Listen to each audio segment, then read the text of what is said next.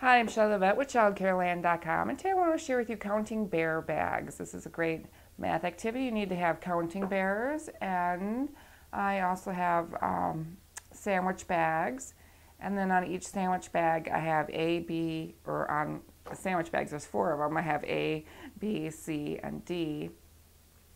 You could certainly do more if you wanted to, but there's a sheet that goes along with this activity on here. So these circle patterns and the sheet here can be found on my website at childcareland.com underneath the video section.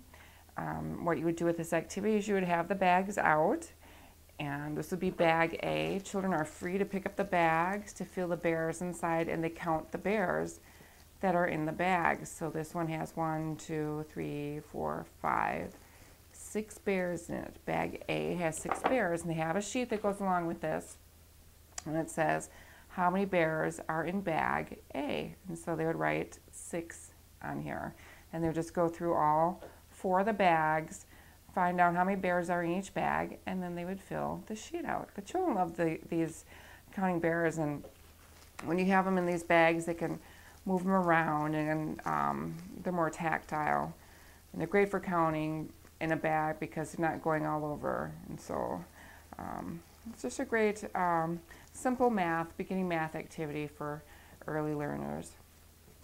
For counting bear bags, I'm Shelley Levette with ChildCareLand.com, and thanks for watching.